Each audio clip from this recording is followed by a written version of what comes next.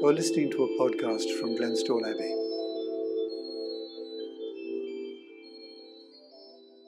Liturgical prayer is a very multidimensional aspect of the monastic life. For us here in Glenstone, one of the key aspects of liturgical prayer is that it's something that we do together as a community, as a church. So that business of actually building community through prayer is a critical dimension of our liturgical life together. And in our context here, it takes place in a church.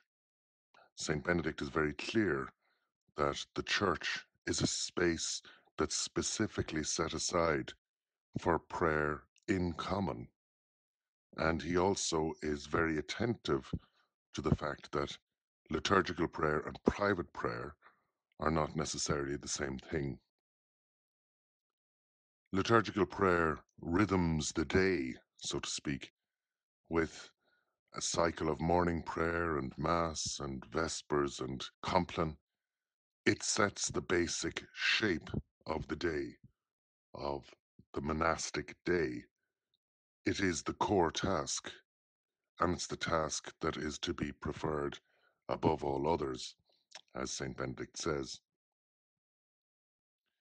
It not only rhythms the day, it rhythms the year, so that there are seasons of the year. We celebrate Advent in the run up to Christmas and Christmas tide after Christmas. We celebrate Lent for the 40 days running up to the Triduum, to Easter. And then we celebrate Eastertide for 50 days after Easter. So we spend a lot of our year framing and celebrating various different elements of the Christian story by readings and by hymns in the church that we sing and read together. We explore the nature of our Christian experience together in the church in time.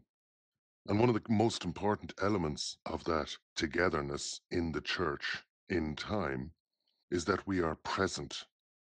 It's actually where we choose to spend our time. We could spend it in lots and lots of other ways, but we are present in the church together in time. And that says a lot. It's where we place the weight of our being. And we're not only present, but we are attentive. We listen, as the rule asks us to do.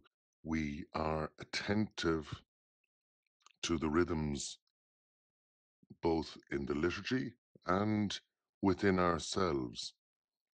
And the liturgy provides a framework for us to live those rhythms and to be attentive to what's going on in them. The liturgy is often called the prayer of the church. So there's a dimension of our prayer that's not just about us, it's about the whole church. A lot of our prayer is interceding for others. We pray for people. We pray for the dead. We pray for ourselves. And we pray in lots of different ways. We pray through scriptural readings and also, most notably and perhaps most importantly, by the prayer of the Psalms.